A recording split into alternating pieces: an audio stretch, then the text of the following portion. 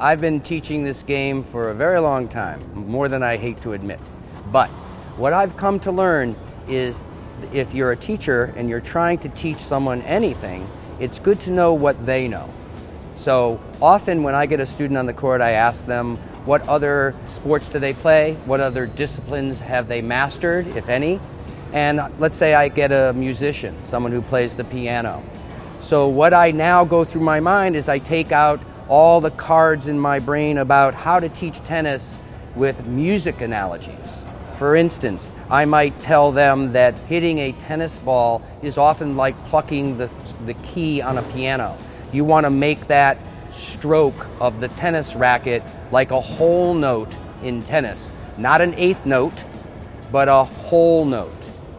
Okay, so I'm using this teaching, I call it the analogous teaching method.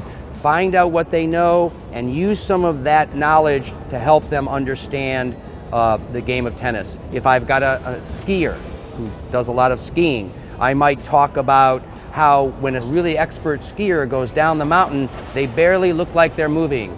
There's no superfluous moves. They've got great balance. They're just barely moving their hips. So what I tell them about tennis is that you want to get the best shot with the least amount of effort. And that's the goal, to have a nice, balanced, smooth swing with very little superfluous movement. And I'll use the analogy of the skier.